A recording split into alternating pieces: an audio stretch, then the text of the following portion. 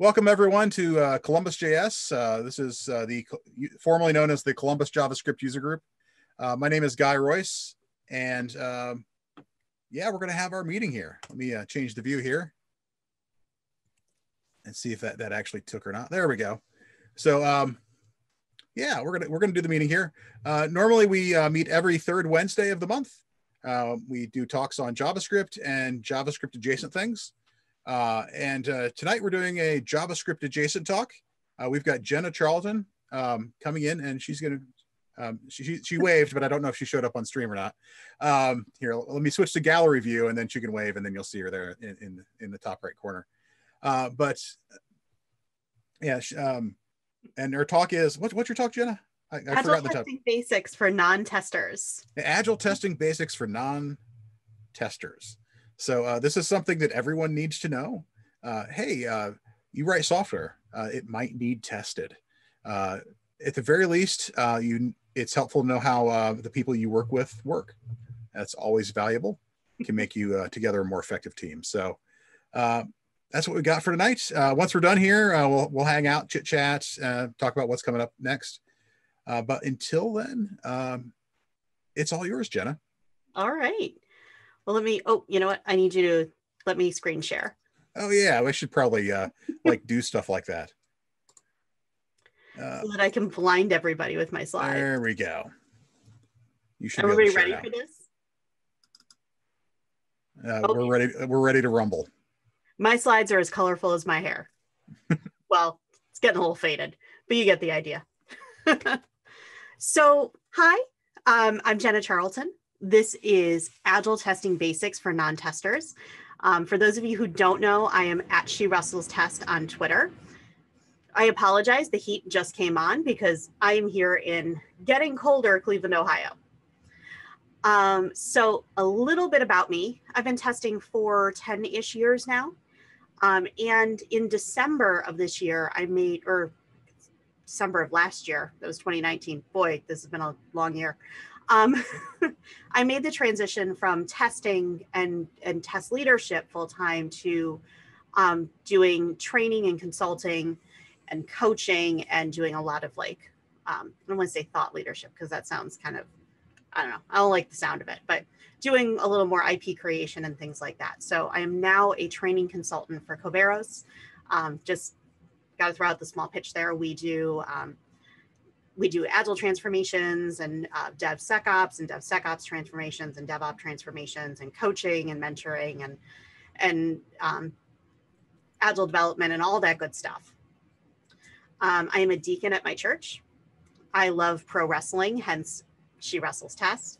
I love punk rock. And my other big thing in technology besides testing is I'm really into web accessibility. So feel free to reach out to me about none of it, whatever you want to do. And I apologize that we're not like face-to-face because of the situation, but if we were, I would give you one of those very shiny stickers that match my hair. So I'm going to open it up. Unfortunately, Twitch folks, I apologize that you're not able to get in on this, but to the folks in the room with me or the Zoom room with me, I want you to tell me what you would do if you encountered this login screen. What tests would you run? Basic login, checking to basically see like validation on passwords and weird characters. Let's see. So you would try maybe information and see if you still try to log in. Okay. Like so leave fields blank, try unacceptable characters. I'd probably do happy path first with a user ID and password that would be accepted, and then move from there to like whatever edge cases I could think of for trying to log in and probably unsuccessfully then logging in. Okay. Anybody else have something to try? I try really long usernames and passwords that should blow out the limit. I might try negative numbers because maybe it'll try and treat something as a number that it shouldn't, and that might be kind of fun. Okay. There's just a couple things popping in my head. Yeah. I would guess, yeah, like you meant like weird stuff. Like if this is actually, goes across, it's a worldwide application. You could put in characters from other languages and see if it could be processed. I don't know, or processed properly. Oh, and Katie said something good too. SQL for SQL injection attacks. Yep, you can absolutely try that. I also think null and undefined and not a number and what's the other one? Nil would all be good options too. Mm-hmm. There's great stories about null, the null family. Okay, so I'm not going to say anything about the cases we came up with. We are going to revisit this idea at the end of the talk, kind of see if your thoughts around this have changed. Not that your ideas right now are bad, but I want to see if you've kind of reconsidered a couple things after we talk about testing a little bit. So I want to start by talking about kind of some myths around testing. There's some controversy about this first one, that testing is not checking. Manual testing is not checking. Yes, we do occasionally use a checklist, which is a very specific testing technique called an experience-based technique. But even when we use a checklist-based technique, we're not checking boxes. This is not a, okay, I checked login. Okay, I checked shopping cart. Testing is a much deeper behavior than just checking things. We are going further into examination. We're going further into interrogation of the application. And we're thinking about a whole lot more than just check whether it works. Because testing, when we talk about it from the manual perspective, really isn't just check whether it works. Now, when we talk about testing more from the automation perspective, that is a lot more of checking, mainly because computers don't reason the way people do. You know, software doesn't reason. We as testers, when we're using testing thinking and testing mindset, we reason. And because of that, we really don't consider testing to be checking. Testing is also not a guarantee of bug-free software. In fact, there are 7 testing principles, and one of them is that this idea of the absence of errors fallacy, that I can show you the presence of defects, but there is nothing I can do that will guarantee you the absence of them. Because there is always a defect. It exists somewhere, because perfect software is a myth. And we know that. We know that with the exception of really trivial applications, there is no such thing as truly bug-free. And then the last thing that testing is not is we don't bug hunt anymore. Now, does this mean we don't do bug hunts? We do. We do absolutely look for defects. But the old days of purely testing only to find defects are long gone. We do much more than that. And in fact, where testers provide value the most isn't necessarily in the world of bug hunting anymore. It's doing a lot of other things. So if these are things that testing isn't, let's talk about what testing really is. What testing is, it's not checking, it's exploration.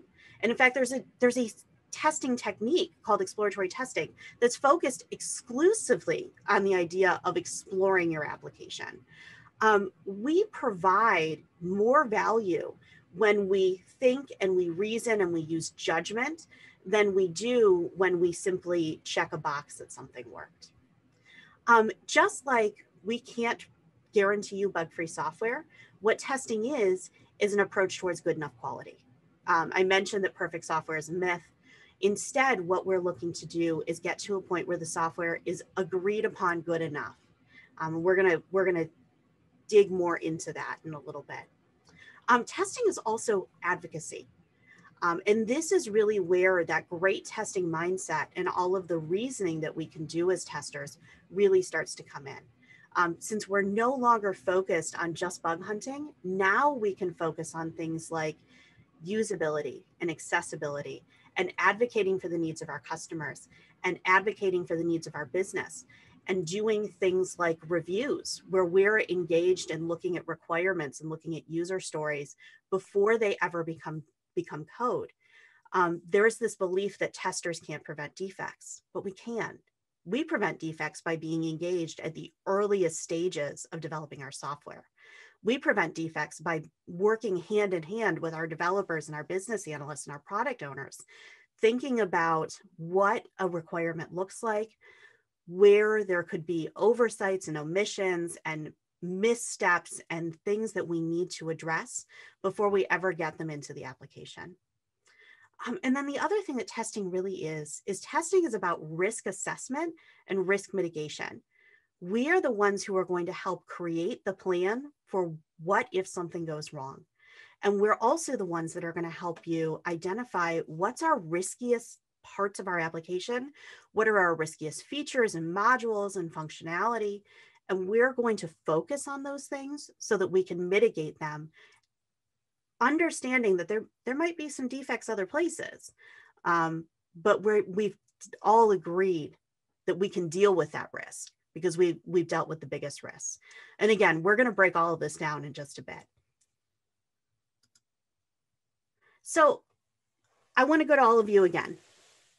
Sorry, it's getting warm already. There are many, many, many development languages out there. Lots of different ways to write software. How many different ways do you think we have to test? How many different test types and test techniques do you think are out there?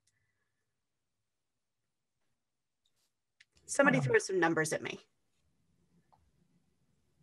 I don't really know. A couple, I don't know, a couple dozen, I have no idea. Couple dozen, okay. Did somebody say 8? I said at least 8. At least 8, okay. All right, well, I'm gonna tell you, I don't know the answer to this. In fact, I have talked to my testing friends on Twitter and none of us really know the answer to this because there are so many different techniques and methodologies and ways to test that we would never be able to get to the end of the list. And some of these, every tester you know has done. We've all done functional testing. We've probably all done some form of non-functional testing. But there's some things that like I've never touched. I've never done destructive testing. It wasn't until recently that I did some mutation testing.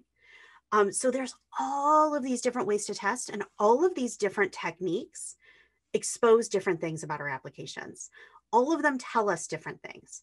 And just like there is no developer that knows every language out there, there is no tester that knows how to do all of these different techniques because there's so many and they're so varied and they all tell us such different, unique things. Some of these are manual techniques, some of these are automated techniques, some of them are a combination of both, but they all tell us really different things. All right. So let's get into kind of the nuts and bolts here about testing. And I'm going to tell you up front, I can't teach you how to test. No one can teach you how to test. Testing is something that you learn to do as you go. But what I can teach you and what other people can teach you are the frameworks that you work in and the terminology and the techniques. But developing the instincts that it takes to test, that comes with doing it. So let's talk about some of the vocabulary, some of the language testers use. And some of this you're going to use as well. So I'm sure you all know about unit testing. You know, unit testing is our very most basic forms of tests that we do. These typically are written by the developer. And in fact, when I teach a class, I go even further and I say they are always written by the developer because I believe developers should write their own unit tests, especially because I am such a big advocate of TDD. So folks at home, you should be writing your unit tests. You should always write your unit tests. But we also know that unit tests are closely coupled to the code.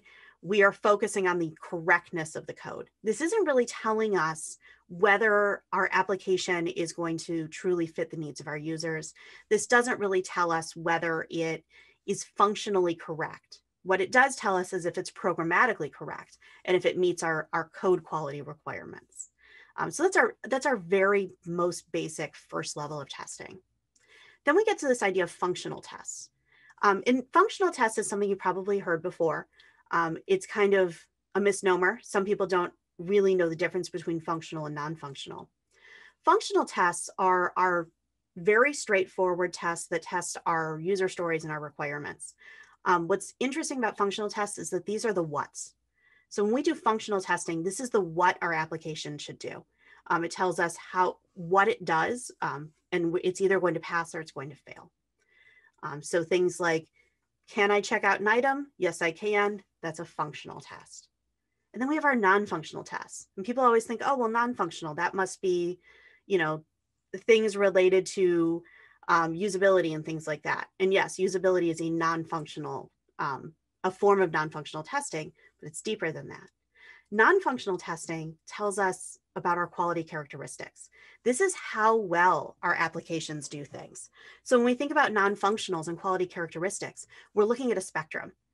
Load testing, performance testing, stress testing, security testing, usability, accessibility, reliability, maintainability. These are all non-functional types of testing. They're on a spectrum as to how well our applications perform, how well they meet these quality characteristics. Non-functional testing, in some cases, can be done manually. When we think about usability, accessibility, these are things that we typically do at least somewhat manually. There's some amount of automation around it. But the others, like security, there's some manual security, but performance, load, stress, these are things that we typically automate. It's very, very hard to automate, or excuse me, to manually do performance testing. You'd have to have potentially 1,000 people ready to go, all working at the same time, trying to run those tests. So instead, we're going to use JMeter, or we're going to use Load Runner, or any of those tools to help us do that kind of non-functional testing. And then we've got smoke and sanity. And I'm going to tell you, smoke, sanity, and even regression testing, people use these terms interchangeably, but they shouldn't. They're all very, very different things. So let's start with smoke testing. Smoke testing is kind of our most direct, critical path through our applications. It tests just the most critical functions. And I like to think about, when I think about smoke testing, if anybody has ever seen a firefighter test a ventilation system, they hold up a flare to it, and that flare releases smoke. And what they're looking to do is watch whether that smoke moves to the direct path out to oxygen, out of the building, out of the ventilation system. They're making sure that they can make it end to end. If that smoke doesn't make it all the way out, it means that there's a blockage in that system somewhere, or that system is incomplete and it doesn't ever go all the way out to fresh air. Smoke testing is the exact same. We are taking the most direct path through our application. We typically automate smoke tests, and these are kind of our first line tests. These are the things that we do after a deployment to test, or after a production elevate. This is just going straight through for us. Then we've got this idea of sanity or confirmation tests. Sanity and confirmation are actually the same thing. You can use these terms interchangeably. And these are tests that are only looking at our new or our changed functionality. When you as a developer fix a defect, a tester is going to go in and run a confirmation test to see if that defect is fixed. But all they're doing when they're doing a confirmation test or a sanity test is testing that change. They're not testing anything around it. All they're doing is that one thing. People often confuse smoke and sanity, but they're very, very different. And I hope that slowly the world starts to realize that these are two different kinds of tests. And then the last one is regression test. And I'm sure you've all heard of regression before. When somebody fixes a defect, tester goes in and tests that defect. They do a confirmation test. Then they do regression tests to test around those changes. What kind of after effect did that defect fix have on the rest of the application? What kind of effect did it have on all of the other things that what was just fixed touches? That's when we tend to find a lot of defects, is when somebody fixes one defect, we see the cascade down of a whole bunch more. And that's either because of something that was changed, or because that defect was actually blocking a whole bunch of other defects that we didn't know were there yet. Once it was fixed, it was like, oh, we predicated a whole bunch of code on this bad assumption. Now we've got a roller coaster, like a rolling ball down the hill that we have to kind of go and clean up. Regression testing is interesting because we don't just do it to look for changes around a defect. We also do it to make sure that as we're elevating new code, as we're rolling new things out, that everything that we already discovered were working correctly continues to work correctly. I want to bridge for a second from vocabulary to kind of a personal preference, personal belief. In fact, it's more than personal belief. This is my ministry in software development. Take from this vocabulary an approach to testing that's a whole team approach to quality, which is developers writing unit tests doing TDD, automation engineers automating regression tests using either BDD or acceptance test-driven development, and manual testers doing really meaningful functional and non-functional testing using really high quality manual techniques. That's how you get to quality, is you take this vocabulary and you translate it to really putting a quality plan into action and using that as a strategy. All right, I'm off my soapbox.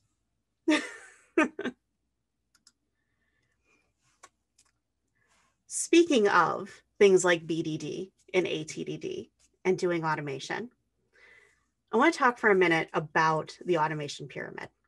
And this is an interesting automation pyramid because it's got something extra at the top. I'm sure you've seen this before. Everybody's seen this in some way, shape, or form before. I mentioned unit tests when we talked about vocabulary and how that's kind of the base of our testing. Your unit test should be the biggest suite of tests you have. That's partly because it gives us nice code coverage. Of course, knowing that code coverage, not truly a meaningful metric. It's important to have, but it's only important to have if your unit tests are quality unit tests. Because if you write unit tests that just auto pass, haven't really made use of this nice big suite of tests down there. Then we move up a little bit and we get our component tests. Of course, component tests are kind of an extension of unit tests. This is, instead of looking at those smallest unit of code, now we're looking at slightly bigger units of code. We're looking at components instead of individual units. And then we can move up to integration tests. We've got two types of integration tests. We've got our component integration tests where we see our components talk to each other. And we've got system integration where we have systems of systems being able to communicate with each other. Most common example are microservices, and those individual services talking to each other within a system, because that's a system of systems, of course. And then we move up a little bit further. Sorry, going to lose my voice. We move up a little bit further and we get up to our API tests. API tests are a fantastic way to reduce the amount of front-end tests you have. And doing as much as you can through the API, you're going to get a much faster suite of automation tests. It's going to run much quicker. In fact, you can probably cut it down by half in how long it takes for those tests to run. So those are great. You know, you put them in between at the API layer, you get a really nice hearty suite of tests that are going to run very quickly. And then we go up one more step and we get to our GUI tests. These are your Selenium tests, or you might be using, you know, some sort of tool you could use besides Selenium. You might be using like Testum or Mabel or Applitools or any of those tools that are out there. That's your smallest suite of automation tests, mainly because your GUI is going to change a lot. And every time your GUI changes, you've got to update those front-end tests. And that's a huge amount of effort. And sometimes it's a huge amount of effort for not a lot of payoff. So that's why I personally prefer API tests over front-end tests. Sorry to all my friends who are deeply involved in front-end automation. I think your work is valuable. It's just not the approach that I would take. And then at the top, we've got this like cloud of manual tests. And I love having that up there because it's a reminder that all of these lower tests, everything in this pyramid is supported by that cloud at the top. And that cloud at the top supports all of those things at the bottom, moving all the way down. Because what we do is we use test-driven development to do our unit tests. We have all of these different types of automation built towards regression testing. And then we fill in all of those gaps with our manual tests. We use really meaningful manual tests to bridge the gaps, fill in the gaps, complete the holes, find all of our unexpecteds. We're going to talk more about automation towards the end. So I want you to think about automation approaches and automation strategies and where there might be holes that we have to fill, because we're going to talk about that in just a minute. All right. So making another transition here, because this is a very high level of what testing really is. Testing is about risk. And I mentioned to you this idea of testers being really deeply engaged in this idea of risk mitigation. We make those decisions around risk using some factors. Typically, people use likelihood and impact. I like to add a third component there. And actually, I give all credit to Progressive, who I used to work for introducing that third component to me, because that's the way they do it. And I think it's really, really valuable. So I like to add in complexity. When I think about complexity, I'm thinking about how difficult was this thing to build, like this particular feature or functionality or module. How hard was it to build? How hard is it to maintain? How many other applications or components or modules does it touch? What's the cyclomatic complexity on it? All of that kind of stuff tells me whether this is risky, because it's really difficult to work with. That is a huge risk, because every time somebody goes in to touch it, we know that there's a chance something is going to go wrong. We know that there could potentially be missed conditions in testing when it gets out into production, or we may have had to choose to scale back on testing because we needed to get it out. So we know the chances there that there could be conditions that are uncovered, that there could be defects that haven't been looked at. So I like to look at the component of complexity.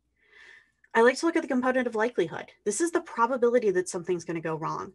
Now, likelihood is difficult, right? Because if we have history on this feature or this module, then we have an idea of what the probability is that something's going to go wrong. But what if it's new? We don't really know. All we know about it, if it's new, is what its complexity is. We know how hard it was to test. We know how many defects we found in testing. But what happens when it's in production? We don't necessarily know. So that's why I like complexity in there as well, because we don't always know or understand the probability. That comes with time and with experience with that particular feature. And then the impact. And I know people hate hearing this, but impact ultimately is the voice of your customer. What happens to the user when something goes wrong with this? What happens to the user when there's a defect? What happens to the application when there's a defect? Does it bring the whole app down? Does it cause a performance degradation?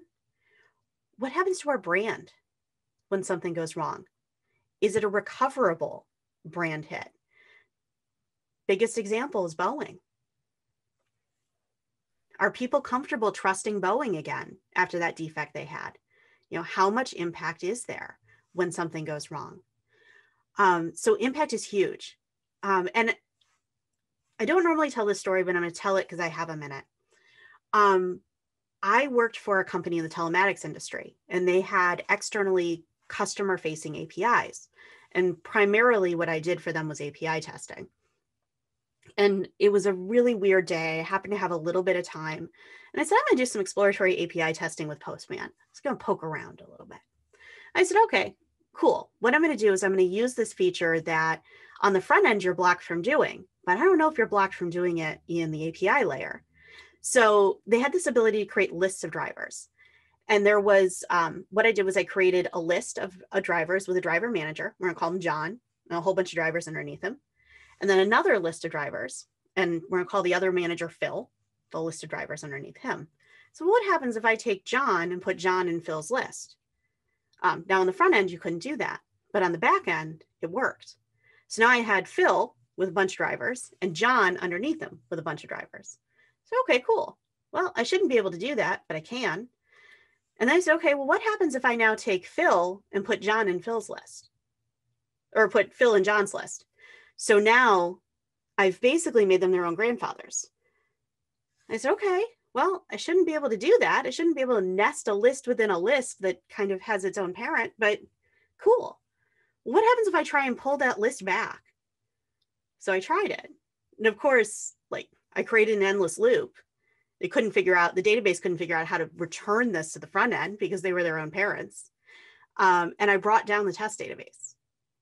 Now, what it turned out is I had uncovered a defect that had existed for multiple years that had caused a performance slowdown in the application for multiple years that no one had ever noticed. They knew the performance slowdown was there. They didn't know why it was happening. When we started digging into the production database, there were thousands of these abandoned, nested, like endless loop lists that people had created and couldn't return to the front end. So they abandoned them and then created another one. And then when they couldn't return it again, abandoned it. So that's an impact. That was a defect that had an impact on the application for years that no one understood. So that's kind of, when I say testing is about risk, yes, that was partly luck that I happened to choose to do this very strange test that day. But also the impact of that and the risk associated with it was pretty significant. And we didn't consider that enough when we were planning out our test strategy and our test approach and thinking about how risky business rules being applied and business logic being applied at all customer facing layers, how important that was. I learned a big lesson from that, so I like to share it because other people hopefully learn lessons from it too. Now, thinking about this idea of risk, let me get us back to the main topic of this slide. I like to score these, and then that gives us our total risk. Because of course, we think about risk in a spectrum. Some things are going to be high, some things are going to be low. I like to score these between 1 and 5. Let's say that complexity was a 5 and impact was a 5 and likelihood was a 2. What I would do is drop likelihood and multiply complexity by impact, and that would give me a total risk of 25. So it would actually be the highest risk because it would be 5 times 5. And that puts us on a scale of 1 to 25. Gives me a way to measure all of the risks against each other in a spectrum. I have a whole talk about that. I'm not going to break it down too deeply, but if you want to know more about it, hit me up on Twitter and we'll talk about it. What's important about risk is that risk is what gets us to good enough quality. And thinking about risk in relation to testing is what helps us get to this idea of done. Because we know that our goal is to get to done. We should have a team definition of done. And that definition of done should be our finish line. So I love the Sheryl Sandberg quote that done is better than perfect. I love the idea that done is our finish line because a finish line can move. When we look for perfect, we'll never actually achieve it. But hitting this point of done, we can change it as we need to. So done is kind of something we can renegotiate as we move along. I like to think about the idea of training for a marathon. Now, I'm going to tell you, like, I don't run. And if I'm running, I'm sure Guy agrees with me. Like, if I'm running, you should run too, because something is behind me that I don't want to catch me. But because I don't run, you're not going to go from me to a marathon the next day. But what I might be able to do is start training for a 5K. And that's my first finish line. That's my first definition of done, is that 5K. And then when I hit that 5K, I can do a 10K. That's my next definition of done. That's my next finish line. And then I can keep going and I can do a half marathon and I can renegotiate to get to that marathon. But that doesn't necessarily mean I have to be done. Yes, I hit the goal, but I could keep going. I could do an Ironman, I could do a Spartan race, I could do an ultra marathon. Those are all new definitions of done that renegotiate based on what good enough quality is as we move through building our application. Because what good enough quality is for us at sprint 10 is different than what good enough quality is for us at sprint 20. We should be constantly redefining that definition of what's good enough and what's acceptable. And the level of risk is going to be what helps us to determine what good enough quality is and what that definition of done is, what that risk tolerance is, what kind of risk we can accept. This is our minimum viable product. This is what we're looking to deliver every sprint, and risk helps us get there. All right, one more transition here. I want to talk to you about test techniques. Now, I will tell you, I love thinking about and teaching and using test techniques, specifically the black box design test techniques. These are what help us really drill down to the kinds of defects we need to expose. And really, I want you to keep in mind that these are techniques that you don't only use as a manual tester. You can use these techniques to help you design unit tests. You can use these techniques to help you design automated tests. You can use these techniques to work with your testers to build tests. So the first thing I want to talk about is scripted testing. And this is the kind of testing that people think about when they think about what testers do. So scripted testing is driven by the test objective. We define our test objective as maybe testing the shopping cart or testing the login page. And our objective might be show that the login page works. And that's a really big objective. Normally it would be more narrow than that, but we're going to use something kind of general for now. Scripted testing is kind of like using step-by-step instructions. This is sort of like using a GPS to get us to where we're going, because this is going to tell you step 1, log in, step 2, click on shopping cart, step 3, do something else. So it's very direct. It doesn't give us a whole lot of room for kind of the creative testing kind of thinking. However, it's really important when we think about automation. It's really important for our most critical features. What we risk with scripted testing is what's called the pesticide paradox. This is another one of those testing principles. The pesticide paradox is this belief that if we don't vary up our data sets, if we don't vary up the different users and values that we use in our testing, we risk eliminating all the defects related to the data we've used, but having a whole bunch of defects that we haven't touched because they're in other data and they're in other sets of conditions. It's kind of like treating half of your house for bugs and not treating the other half of your house. Well, yeah, you've killed all the bugs on one side, but they've either moved to the other side or, you still have half a house of bugs that aren't dead yet. So it's that idea of like, you can use the same thing over and over again and eliminate a whole bunch of defects, but still have a whole bunch out there waiting to be found. Compare scripted testing to exploratory testing, which some of you already heard me talking about a little bit. Exploratory testing is very different. Instead of using step-by-step directions, this is like using a treasure map. This is somebody saying to you, take 5 paces forward and start looking around because somewhere there's an X. It's somewhere near you. And you're going to have to build that map and tell the story of that testing that you're doing as you do it. So we use exploratory testing to help us identify things that are either difficult to find in scripted testing, or they are maybe about exploring specific features or functions, or identifying really weird defects that we can't seem to nail down. Exploratory testing is great for that. We tend to use a time box technique, which means we say, I'm devoting X amount of time to this. I don't like to do anything more than a 2-hour time box because I have ADD, and 2 hours is probably the most I should dedicate to any task at any given time. I break that time box into sessions. If it was a 2-hour time box, I would probably break it into 4 30-minute sessions.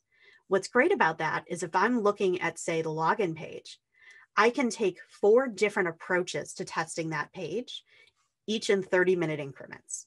So I may spend 30 minutes doing security testing on it, and then 30 minutes doing usability testing on it, and then 30 minutes doing functional testing on it, just looking to see if I can find defects in leaving things blank and trying different experiments with the fields, and maybe another 30 minutes where I just start looking for edge cases. I just start playing around using things called heuristics. And there are some fantastic heuristics out there. Lena Weiberg, one of her favorites is Goldilocks. Too big, too small, just right. So too big for the field, too small for the field, just right for the field. Or Alex Schlabach's. I always mispronounce her last name. I feel terrible about this, but Alex's favorite is Poke It Till It Pops. And she has a whole blog post about it, but it's all about poking things and how many times can you experiment with something before the field stops working? How many times can you experiment with a button before the button stops responding? It's a really neat way to play with things. Hillary Weaver Robb talks about Unicode Snowman and what happens when you put Unicode Snowman into fields. So I could spend a whole 30 minutes just trying all of these different heuristics that are out there and experimenting with those fields. What's great is you're not going to do that with automation. And you're certainly not going to do that with scripted testing. The only way you can run these kind of experiments is through exploratory testing. We tend to use a very risk-focused approach when we do exploratory testing. We focus the greatest amount of time and the greatest amount of effort in what has the highest risk. And of course, everything we do in exploratory testing should be inviting exploration. Even the way we communicate what we found invites exploration. When I was a test lead, I never, ever, ever wanted my testers to respond to things on a charter with, it works or it doesn't work. I wanted to hear the story of what you did. I wanted to hear the story of your testing. I wanted to be able to go on an adventure with you. And that because of that, nothing I ever put in a charter and nothing my testers ever put in a charter could be answered with yes or no. It always had to be, what happens when? Try and experiment. It was all about going on the adventure and telling the story and communicating the full experience of using something. And I could spend hours talking about exploratory testing, so I'll move on. So let's talk about something that is a little bit more concrete. And these are some black box test techniques. Exploratory testing is an experience-based technique. It requires, it demands that you have knowledge and experience in either your domain or the domain of testing. These techniques don't require that. These are all about kind of using math or business rules to make decisions. So when we think about equivalence partitioning, this is where we are able to take literal equivalence partitions that we identify and use those to determine valids and invalids for our application, whatever we're looking to test, and make decisions about test cases based on that. When we think about equivalence partitions, we can do things like ranges, numeric ranges, or we can do discrete values. We can do Booleans. If I was to test an application for a vet's office, and that vet only treats dogs, cats, and birds, my valid partition would be dog, cat, and bird as something that somebody could put into an entry field or an input field. Everything else would be invalid. So if somebody tried to register for their pig, that would be invalid. So I would have a test case that covers one valid case and one invalid case. That would give me 100% coverage. Now, would you probably want to do more testing than that? Yeah, but that would be your minimum. And then we have boundary value analysis, which actually extends equivalence partitioning. So equivalence partitioning, you can use discrete values, you can use other kinds of values, you can use ranges. Boundary value analysis is specifically for numerics. So we extend equivalence partitioning and we now have ranges of numbers, and we're looking at the boundaries of those ranges. So if in your application you were giving discounts, let's say you got a discount for no discount for $0 to $100, 5% discount for $101 to $200, and then a 10% discount for $201 and greater, you would want to test on those boundaries. So you'd want to test, well, what kind of discount do I get at $100? What kind of discount do I get at $101? What kind of discount do I get at 200, at 201? So instead of looking at the middle of the range or somewhere in the range, we're looking at those boundaries. Anybody want to take a guess on the call right now what kind of defect you might find using the boundary value analysis technique? That's what we in the industry call a fence post error. A fence post error? I haven't heard that before. It's another way of saying off by one errors. Yes, exactly. So a fence post is if you're counting the fence sections or you counting the posts. You got 10 sections, there's 11 posts. And so it's easy to make an off by one error there. So there's something else you find too, though. Okay, I'm stumped now. Greater than or equal to. Less than or less than or equal to. Say that again. Greater thans or less thans, or greater than or equal to, or less than or equal to, which I guess is kind of an off by one, but I tend to think of off by ones more related to arrays. Yeah, I can buy that. Okay. Especially because when we think about black box techniques, the testers don't have a view into the code. So they're not going in and looking at the code and saying, oh, how did they symbol this? They're doing this exclusively from the front end. But when you think about it from the perspective of unit testing, you can write unit tests that do this as well. And that protects your all of your individual units of code from somebody making that kind of error, because you're going to catch it right away as soon as those unit tests are run. I think more developers need to use equivalence partitioning and boundary value analysis when they write their unit tests. And quick shout out, I'm teaching these techniques tomorrow at TISCA on their virtual meetup. So you could actually learn how to use them if you log in tomorrow. Link to that on Twitter. I was going to say the other one, other than off by one that I've encountered, is regional time date issues. Yeah. Yeah, that's a good one. You can find that too. You can also find rounding errors. Thinking about money, when the IDE rounds for you, is it rounding correctly? Because we need to find those. We need precision, and boundary value analysis gets us to precision. So I have to share something really quick. I hate to interrupt, but I'm going to totally do it. Go ahead.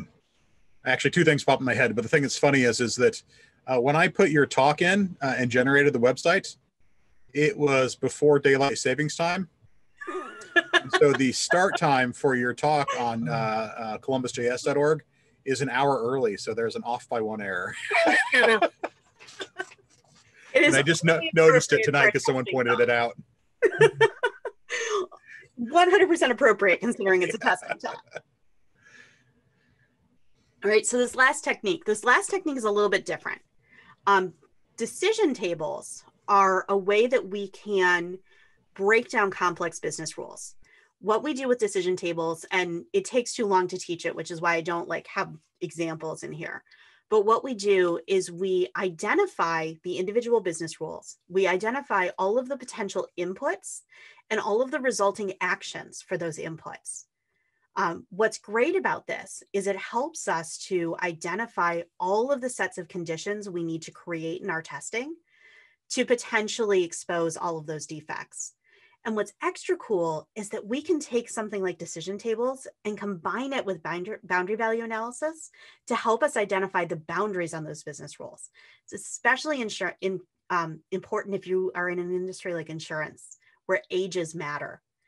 16 to 25. We've got to test the business rule with 16. We got to test it with 25. 26 to 80. We got to test it with 26. We've got to test it with 80. So we're able to take these techniques and combine them and use those to help us to get to higher levels of quality.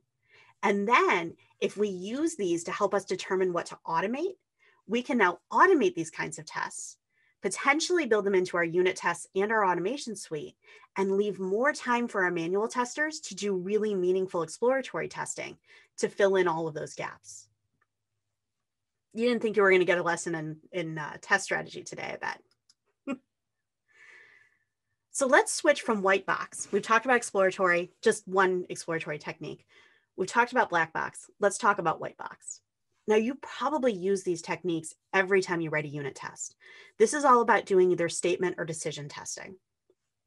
Statement testing, we know if your decision has more than one, your statement has more than one decision outcome, you're getting half coverage at most of that decision. Statement testing just tells us either the true path or the false path. Decision testing, on the other hand, tells us the true path, the false path, or if we're looking at like a case kind of decision, all of the different paths. I love teaching statement and decision coverage to testers because in many cases, for folks who didn't get like a CS degree, and most testers didn't, like most of us learned this on the job with some weird like theater degree or English degree that we all got. This is the first time they really think about, Matt's giving me a cheers to that. This is the first time they really think about how code really does things and how code really starts to actually behave. I've talked to a lot of testers who are in their first couple of years of testing who have never seen code. They've never had a reason to look at it. And this is the first time they really get a chance to see, oh, when I am asked to choose yes or no, and I choose yes, this is what it does. And when I choose no, this is what it does. And here's how I expose that with tests. I'm not going to teach how to do statement and decision testing because you all know that already. As long as you're writing unit tests, you're doing this.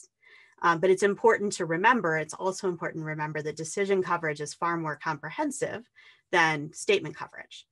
because statement coverage typically is only covering half at most. Also, we're running out of time and I don't want to keep you here all night. So let me give you a couple more thoughts. Automation. I love automation. I'm not terribly good at it yet. I'm learning it. But as much as I love automation, I also know that automation only tells us so much. So we want to automate our repetitive tasks. We want to automate things that we have to do over and over again.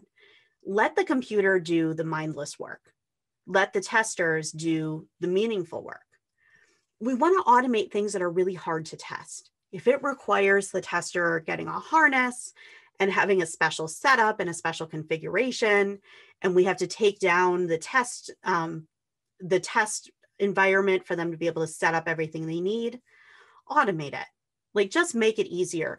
Even if it's something you don't test very often, if it takes a lot of work or it causes a lot of pain to test it, write a simple automated test for it. But here's the thing, is that automation can't tell us everything. Automation tells us all of our unknowns that we know about. Automation will help us to expose all of the potential defects we know can be defects. But manual testing and your really meaningful, thoughtful manual testers are going to tell you all of the unknowns that you don't know. This is going to tell you all of the things that you had no idea you needed to look for. So you want to balance the known unknowns with automation and all of those unknown unknowns with your manual testers doing really good, thoughtful, meaningful testing. And hopefully developers doing some thoughtful, meaningful testing, maybe even doing it by pairing, where developers spend some time with testers, taking turns. Testers doing some exploratory testing, and maybe even helping a developer learn to do some exploratory testing, and then the developer writing some really cool unit tests and the tester helping, or even with the developer's direction, writing the unit tests themselves. Yes, I said I always want developers writing their unit tests, but I do think that if a tester and a developer are pairing, that's okay. Let the tester write them with your support and spend some time learning from each other, because testers always grow from learning a little bit more code or seeing the code in action. Developers always learn from really seeing tests in action. So let's go back to this login screen. Do you think of anything new you might want to look at?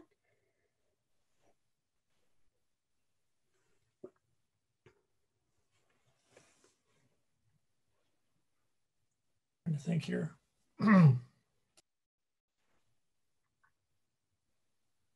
Is there an API behind this? Probably. Okay, then I want to test how fast I can try responses and keep trying by brute force the password. Okay. That's a good security test. There's things on this screen that nobody thought about. Thinking about like remember me, you want to see if that works to remember the username.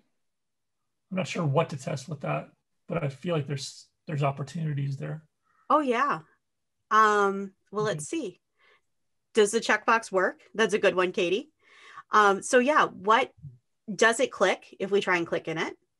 What about clicking that, logging in, coming back and seeing if it persists? Yep. What about trying it with a password manager? I can tell you right now. Oh, what was that? I was going to say the forgot ? Link right there.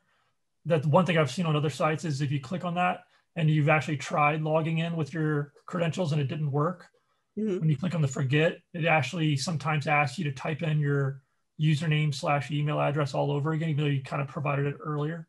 Yeah. So how does that behave? Yes. Are they testing if those are real? I mean, from a web perspective, are they real web elements or input elements, or is it something fancy that the UI developer put in there that doesn't actually behave like a real button or a checkbox or a link or an input element? And you know why that's so important? Yeah, I know you do. Screen readers can't interact with things that aren't real. Yeah. So there is a defect. Sorry, anybody who works for PNC, but there's a defect on PNC's mobile app. If you use a password manager, it will not persist Remember Me. Huh. There's all sorts of things we can do here. Now, is it really a big deal that Remember Me doesn't persist? Maybe not. But is it certainly something that maybe we should look at? Yeah. Is it something that affects specific users? Absolutely. Are folks who use Password Manager, of course, care about that. Potentially folks who use autocomplete, maybe because they have an accessibility requirement around it, either because they use a screen reader, or in the case of some of our more senior users, they may use it because it's hard for them to type on their phone. They may have tremors, which means that they want to use autocomplete because it makes it easier for them to do that. Like all of these things, while it's not a huge critical issue, it shouldn't block your release. It's something we should think about. So like, I feel like you all kind of had some new ideas coming to this. Like, oh yeah, let's be advocates for our users. Let's think about things that you may consider to be edge case, but really fill a need for somebody. There's all sorts of fun things you can do with a login screen. Logins are one of my favorite things to test because you can really play with them. They're great for experimentation. They're really good for learning. So that's all I got for you. But I want to know if anybody has any questions, anything you want me to expand on. I know we moved fast because it's a lot of stuff for an hour. I gotta say, nomenclature wise, that's the one thing I struggle with. I typically think of testing like the testing pyramid with, excuse me, unit testing at the bottom and integration tests. And at the top, you have the UI tests and manual tests, but your slide on the functional versus non-functional. And I always struggle with those particulars compared to the test pyramid, because they do have, I guess the different types of tests you talked about can be situated in different places in the pyramid, but I don't really think about it consciously very often. Yeah, they absolutely can. And we really should think about both our functional and non-functional at all test levels. And we can do both functional and non-functional testing at pretty much every test level. Not all of them fit as well in certain places, but you can certainly build performance tests into unit testing. And you absolutely would build performance into component integration and system integration. We can build some basic functional tests into unit tests, not a lot of them, because functional tests usually require at least some amount of like end to end, but you can do some of it. Yeah, and that's really where working closely with testers who really understand the idea of functionals and non-functionals, the whole team can start to develop like this culture of quality, which is something I believe strongly in. This really isn't a question about your talk specifically. It's but where did you get your icons? Did you make them yourself, or did you get them from someone? Oh, yes. On the slide deck? Yeah, in the slide deck. Did you make those yourself in Illustrator, or did you find them at a wonderful site? No, I use a tool called Canva. Okay. This whole deck is a template that I modified. Okay. Yeah, Canva is super cool. Super, super cool. Really neat, quirky. I'll show you a couple of other decks that I built in there. Some very like professional stuff, and then some really like goofy stuff that I love. I'm always just curious how people put together their decks, because I put together a lot of decks myself. So like I said, it's not really about the topic. It's more of a meta question. That's okay. I'll show you as soon as we stop sharing. Yeah. I mean, I think most Agile teams are usually card driven, I think, in most every case. And one thing that I didn't see in your conversation here is basically when you go through, I guess, formalities of starting a new bit of work, taking on a card as a developer on the team, questioning basically testability of the card and the language there that's talking about it. I mean, Yeah, so I didn't really go too far into that because there's only so much time. But yeah. testability is something we should be thinking about as soon as we put a card into the backlog. Like the second we enter the concept in there, we should start thinking about testability. Every time we groom that card, we should continue to think about testability, and it should be something that we have an ongoing conversation about in our grooming sessions. And really, if you're doing test-driven development and behavior-driven development as part of your strategy, testability becomes so second nature that you stop talking about it because it's just ingrained. Especially if you use like gherkin and cucumber, it just becomes part of your behavior. But absolutely, like we should be thinking about testability at the earliest phases, and continuing to have that conversation all the way through up until we pass a card.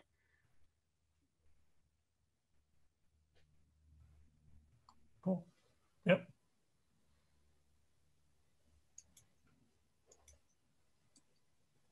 Yeah, I could talk for days on reviews. Yeah, it's definitely a pain point with my teams. Okay. Yeah. Okay. Not just from a testing standpoint, but just from a making sure cards are properly prepped for work. Not just from a testing, but yeah, testing is definitely a pain point too.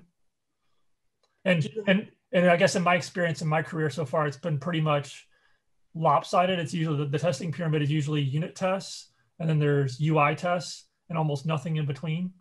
Or if there's some middle tests, it's usually unintentional tests where there's a leakage and causing essentially integration tests and stuff. Yeah. I've never seen accidental integration test. Yeah. Yeah. I call that the testing hourglass. Yeah, that's what I deal with. Yeah. It takes a real commitment to get to the point where you're really covering all of those levels. Mm-hmm. And it doesn't just take a commitment from the team. It also takes a willingness to make that investment from your product owner. And the product owner having enough respect for the tech side of things to be willing to take a little less points earned, like take a hit to velocity to build quality in. There are studies that show that if we are more intentional about building quality in from the start, that yes, we may move a little bit slower to start with, but we actually have such a higher level of quality moving through building the application that we save time in the end. But of course, it's basically fully embracing the XP concepts. It requires that, but it's really hard to sell that to a product owner, and it's really hard to sell that to a business. And I know that. But because I'm on the consulting side, I get to advocate it for it all I want. Yeah. And just hope people will listen. I got to say, I do appreciate that when you're about halfway through the talk, you had the conversation about basically, what was it? Perfect. What's done is better than perfect, I think was the saying or some such. Or basically like, run a 5K, then a 10K, basically just try to be better than where you are. Don't worry about basically going from 0 to 100 immediately. That's something that's a mindset that's been helpful for me, definitely. Yeah. When I'm working on like a website, relatively risk is low, until I get to a certain kind of point. But there are times when working on a website where if something goes wrong, there's a high risk, I'm affecting people's lives. And in that case, your definition of done has to be as close to perfect. So like, say if I'm a test engineer at NASA, or we're doing rocket science or doing embedded programming, there's your definition of done kind of has to change to be perfect. So one of the testing principles is that testing is context dependent. Now, this talk is predicated on your context not being safety critical. When we start talking about aerospace, medical devices, NASA, things like that, the context changes. You can still do Agile, but we have a whole different level of what risk is and what's acceptable and what's not, and what kind of risk tolerance we can take. There are really specific techniques that help us in those safety critical situations. Things like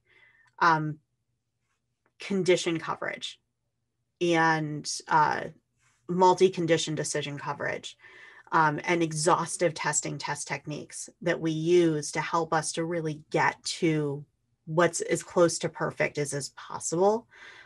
Knowing that no matter what we do, we never will hit perfect. Like, it's just not possible, because somewhere in some condition, something is wrong. Yeah, but those spaces, we know very little, even though we know so much. We know, probably know very little about traveling through space. Right. Well, and Boeing on their most recent issues, not just with the Dreamliner, but also the other issue, it took really, really, really, really specific sets of conditions. And it had to be a very specific kind of avalanche of things to happen to create the conditions that caused the failures. Yeah. And what's interesting is that those failures weren't even the most critical part of it. The most critical part of it was that they hadn't updated the pilot manual. So the pilots were supposed to be able to override the system, and they couldn't, because the pilot manual hadn't been updated to reflect the change to how they did that. Boeing had to accept that perfection wasn't going to happen, but they were supposed to have a failover as a tolerance for when those particular sets of conditions could potentially happen. And that goes into a whole nother part of testing that, like, I talk about in the ISTQB Foundations class. And actually I talk about it in pretty much every class I teach for ISTQB. We talk about how, yes, we want to be low on documentation, but we want to do documentation that's meaningful, and things like those user manuals that's meaningful. That's where we should be expending that energy. So like when we get to those kinds of like highly critical, it's a whole nother conversation. With Boeing, with the situation with Boeing and the Max 737 Max, it was really the communication, like, was just completely ignored, right? And that your testing engineers were doing it correctly, and the engineers were doing it correctly, and whatnot, right? There were a lot of issues. One of them had to do with like when the number of engine hours got to a certain point, the electrical system would shut off. That was one of their defects. And it had to be this like massively huge amount of like hours. But then also they were, I don't want to get sued, but from what I understand, they were rushing essentially. And because they were rushing, they missed steps. And the FAA their form of oversight allows the airlines to almost, or not airlines, that allows the manufacturers to kind of oversee themselves almost. So that catch didn't even happen in the FAA audit. I don't know, there's a lot of stuff, but I also I'm only willing to say what I heard on NPR and not infer, because I don't know who's ever listening. I love it because it ties back to what you're talking about in your talk about risk and risk analysis. Mm-hmm. And mitigation and what is and isn't acceptable. If you really want to learn about like great ways to do mitigation, Netflix is really doing it right. That whole simian army thing that they've got going in chaos engineering is really like where risk is moving.